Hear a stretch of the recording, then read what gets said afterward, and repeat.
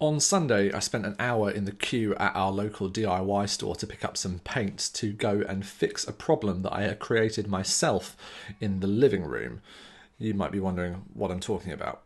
Earlier in the day, I had decided to touch up some of the scuff marks on the wall in our living room with a pot of paint that I believed, and it's important to note, I believed truly at the time, was white.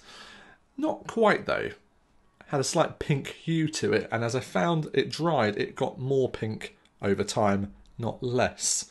But it wasn't until I stepped back and looked at the wall from a distance that I actually noticed the problem. Close up, wasn't that hard to tell, the shadows, the light, it was hard to see the difference between the two. But the minute that I retreated, I had a much better view of the problem I created for myself.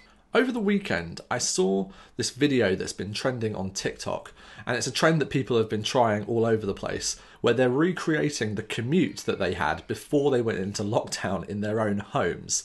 And there's this video of these three guys that must be self-isolating together, one by one getting into the shower cubicle at their house, fully dressed with luggage, and simulating what it must be like to get onto the Jubilee line during rush hour here in central London. And I remembered that that's exactly what I used to do. Every morning I walk into my bathroom and I say, "Okay, Google," and she tells me about my commute. The time is currently 52 minutes if you take 1027 via Charlton Road, Victoria Way by public transport. 52 minutes. Anywhere between 52 minutes and an hour each day. Each way.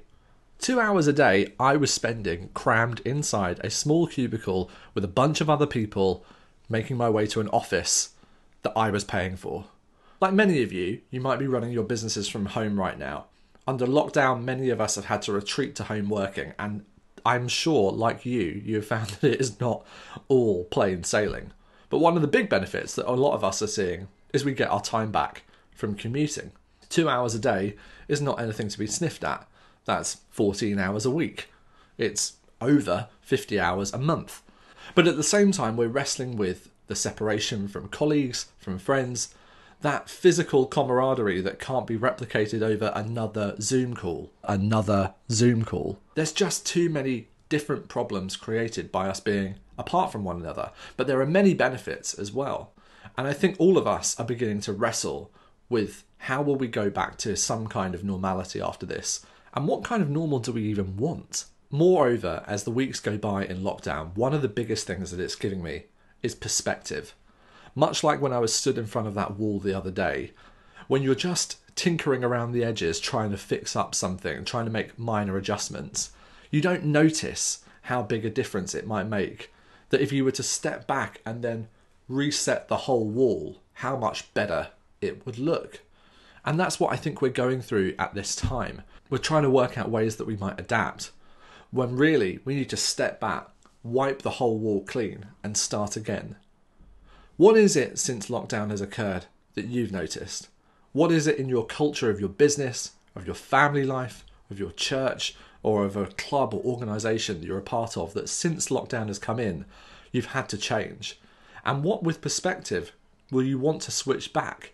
You see, I think the biggest thing that this time has given us is the opportunity to get far enough away from our old habits and behaviours to see them for what they really are, what they really were, and begin to imagine what the next phase might look like.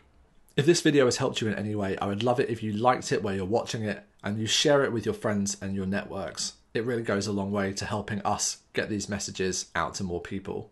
And if I can be of any help, drop a comment wherever you're watching this. Stay safe, and I'll see you again for Innovation Culture very soon.